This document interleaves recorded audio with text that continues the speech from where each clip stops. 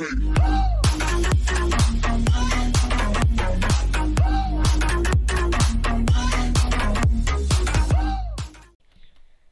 going to teach you guys how to make the PewDiePie and Ken cobblestone generator.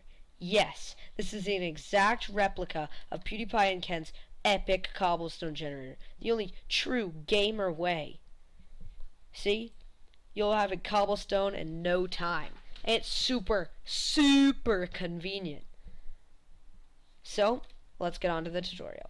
So what you'll need is, I just use the exact layout, but I guess you'll need around like, I don't know, like 4 by 6, I'd say, is what you need. Anyway, on the long way, by the 6 way, you're going to want to take inside 1, 2, 3. You're going to want to take in the middle one. And let me just set the time today. Okay.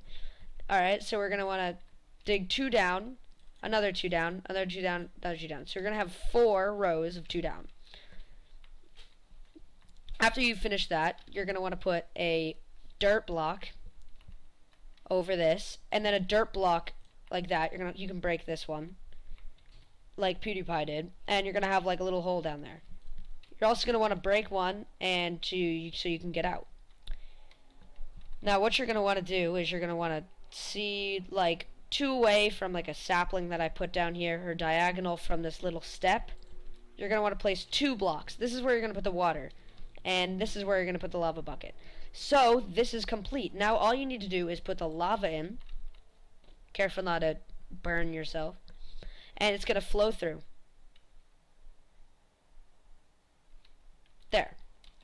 Now, once you did that, you're going to want to take the water bucket.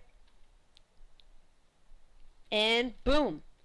You have yourself a working cobblestone generator made by yours truly, PewDiePie. So, it may seem like it uses a lot of space, but it does, yeah.